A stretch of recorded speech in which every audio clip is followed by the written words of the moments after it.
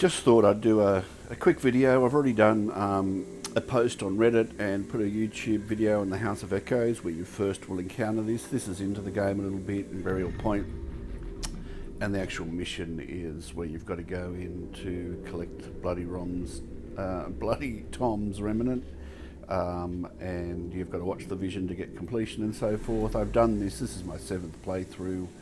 And my last tune on Layla. I think in terms of strength, Dev is the strongest, Jacob next, Remy next, and Layla. Just in terms of their skill set, it really can be powerful. Dev's skill set is very powerful. Anyway, if you see this, you can't interact with it. There's nothing you can do but to quit the game. There's no exit door in this. There's nothing you can do except for go to that and quit to main menu.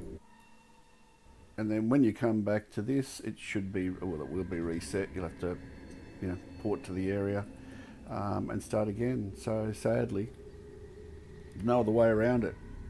But that's the bummer. Sometimes it happens. What I did then was use the UV. I've done that many times, never had a glitch in that room. I did the UV and then shattered it, which I don't usually do. I just wanted to freeze it from porting around. So maybe that glitched it, I don't know. But I didn't do that when it glitched in the House of Echoes, so it just might be totally random. Hope that helps. Bye.